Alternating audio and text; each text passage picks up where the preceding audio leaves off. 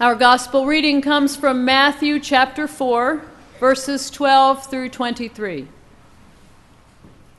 Now when Jesus heard that John had been arrested, he withdrew to Galilee.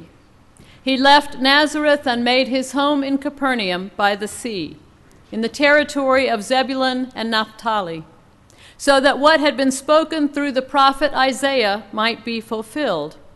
Land of Zebulun, land of Naphtali, on the road by the sea, across the Jordan, Galilee of the Gentiles.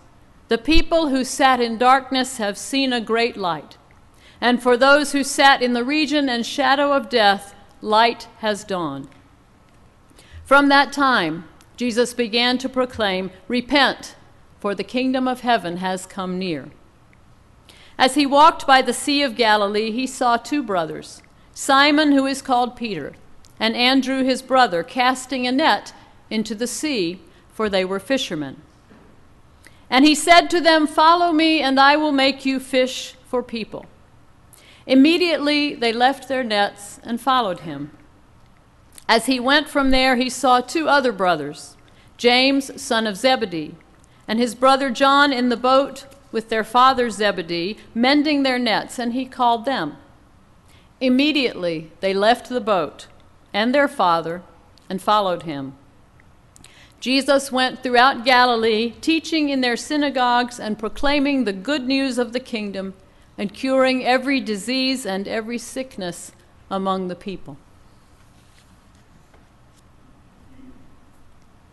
They were traveling at night on the Rio Patuca, a wide river running through the rainforest on the northeastern coast of Honduras. A nearly full moon was all the light they had to guide them, except for a flashlight held by one man, who stood at the bow of the longboat, shining the beam here and there to point out floating debris and other hazards. But by carrying passengers at night, the boat's owner could earn their fare and be ready the next day to ferry lobster divers down the river to the sea. And so they traveled in the dark, a party of 13, hoping to arrive by about 2 a.m. in the village of Awas. But sometime during the night of May 10th, 2012, the people on the boat were startled by the noise of helicopters and a plane circling above the river.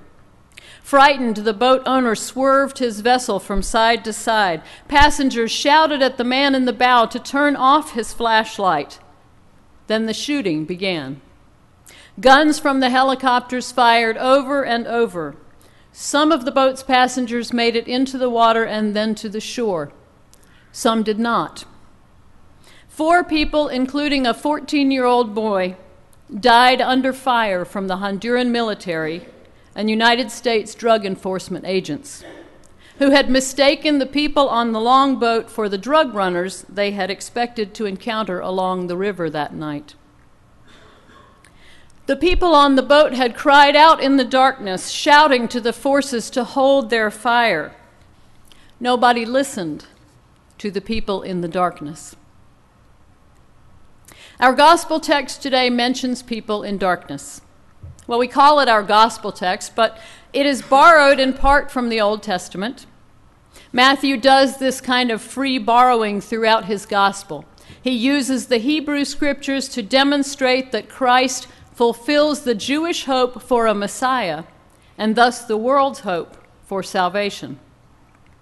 And in today's text, Matthew links Jesus to Isaiah's declaration that people in darkness have seen a great light. For Matthew and for millions of gospel readers over centuries, and for us today, that light is Jesus Christ. Now we can follow this text through history. The gospel writer reads the scripture of the Jews and finds Jesus in it. Subsequent generations accept that Christ is the light for the people in darkness, and then they find for themselves a role in bringing that light to others. And around 1492, European Christians discovered that there were a lot of others they had not suspected in the world.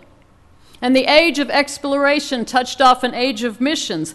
That's how our Moravian ancestors, among others, eventually got to America. And it didn't take long for Christianity to become so established in America that churches here sent missionaries to still other populations, all in the name of bringing light. Bringing the knowledge of Christ to light the lives of others is wonderful work. But problems arose if missionaries became confused about the kind of light they were bringing and where to shine it. Sometimes they thought that the people in darkness needed not only the light of Christ, but all the benefits of white Western civilization. Missionary work sometimes suffered from a connection with British or American imperialism. In other words, problems arose when missionaries went abroad thinking they were the only ones with a story to tell. Now, things are different today, thanks be to God. We had proof of that just last Sunday, right here in our own pulpit, when Donna Hurt and Patty Garner described their experiences in mission to Moravians in Albania and Africa. It was clear that they went to these places prepared to listen at least as much as they talked, and to learn at least as much as they taught. And what they brought back was not the story they had told, but the stories they had received. And in doing so, they shed light on our ignorance about life in Albania and Sierra Leone, and we are grateful. Now, here's the thing about light. It works best when it shines on the places that really need illumination. I'll give you an example. I've got this huge window in my office, which I love. It sheds so much light that I don't even need to turn on the overhead for most of the day. But at certain times of day, right now it's first thing in the morning, the light from that window shines not on my work, but directly into my eyes. If you walk by my office and see a clothespin holding the drapes together, that would be why. Unwelcome and unhelpful is the light that blinds the viewer instead of illuminating darkness. So before we go bearing light, we must first determine what needs to be illuminated. And to do that, we have to really listen to the people in darkness. The troubled history of the missionary movement is what gives that phrase, the people sitting in darkness, an unhappy resonance. Mark Twain, one of my favorite authors, used the phrase to mock American imperialism. So I confess that I used to be a little uncomfortable with the phrase. But as I was reading the Matthew text a few weeks ago, a footnote in my Bible caught my eye. Now, here's what it said. Verse 16, the people who sat in darkness, those who suffered most from the Assyrian invasions. Now, this was a new reading for me, so I went back and read Isaiah 9, which Donna read this morning. That's the source of Matthew's allusion. Read the phrase in context, and you see that Isaiah's people in darkness have been suffering something very different from simple ignorance. They have been oppressed, beaten up, and bowed down. They have suffered violence from invading armies. That's why Isaiah rejoices in their coming deliverance by the hand of God. That's why Isaiah cries, the yoke of their burden and the bar across their shoulders, the rod of their oppressor you have broken, as on the day of Midian. That's why Isaiah exults in the promise that all the boots of the tramping warriors and all the garments rolled in blood shall be burned as fuel for the fire. Isaiah promises light to people walking in the darkness of oppression, invasion, and military violence. The name of that light is the Prince of Peace. In the 1930s, Moravian missionaries brought light to Honduras with the knowledge of Christ. But today, the people of Honduras live in the kind of darkness of which Isaiah writes, the kind with the boots of the tramping warriors and the garments rolled in blood. How can we help our brothers and sisters in Honduras? Where do we shine a light? The only way to know is to listen to the people in darkness. What if someone in a helicopter above the Rio Patuca had listened to the people in the darkness, the people on the boat crying out for the gunmen to stop shooting, crying out that they were not drug runners, they were not criminals, they were just citizens making their way to their homes up the river? Or better yet, what if someone had listened before that night? Did people in positions of power in Honduras or in America really listen to the stories of ordinary citizens of Honduras? If so, they would have heard that some Honduran police had hired themselves out to death squads, or that people who suffered at the hands of either drug traffickers or corrupt police had no recourse with the state. They might have considered whether the light from helicopters like the one that flew that night over the river might be the wrong kind of light, shining in the wrong place, bringing no light of hope or peace to the people in the darkness of violence in a country with the highest murder rate in the world. Or consider this. What if before that night someone had really listened to the stories of a large group of people sitting in darkness in America? Was anyone available to listen to Americans caught in the spiritual darkness of drug use? Because drug users in America, people with addictions or with a taste for drugs as recreation, are fueling the drug trade that has brought such violence to Honduras. Listening to their stories might tell us where to shed a light in their lives, to light up their darkness.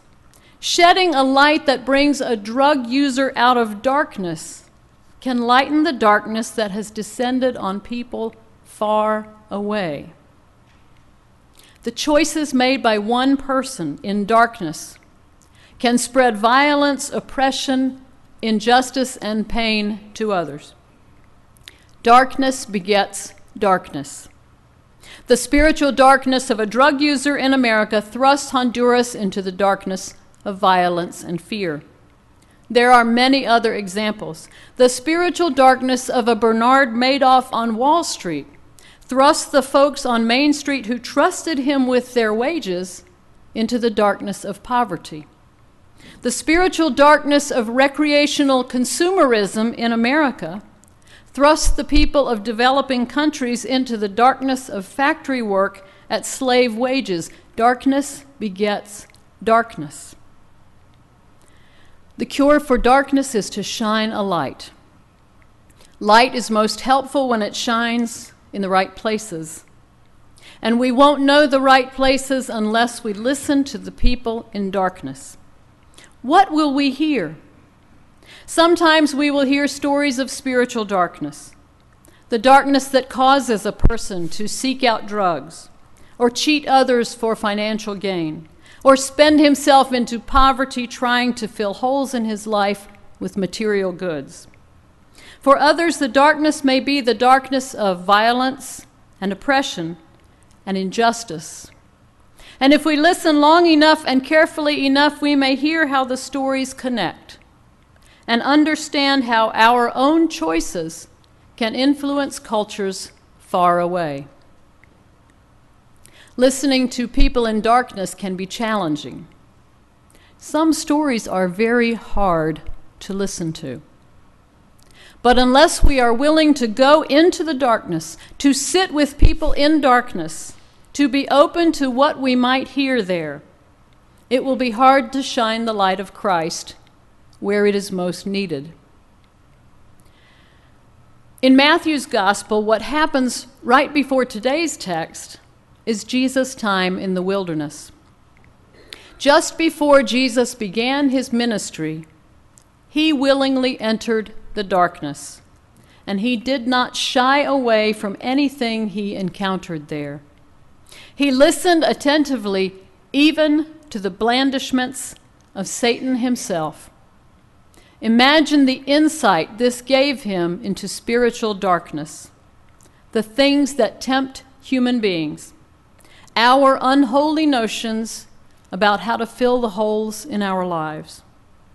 Ever afterward, wherever he went, Jesus opened himself to the stories of people who were living in darkness and shone light into their darkest places. I think of that one man in the bow of the boat on the Rio Patuca, shining his flashlight on the water at night. I imagine him training that beam, now here, now there, shining where it would be most helpful, picking out the dangers in the darkness, guiding the boat's captain forward. His name was Emerson Martinez, and he died that night on the river. His last act in this world was to shine a light in the darkness. May our faith make us so steadfast in our task. May our listening make us so helpful in aiming our light. And may the hand of God guide us all out of darkness, now and forever. Amen.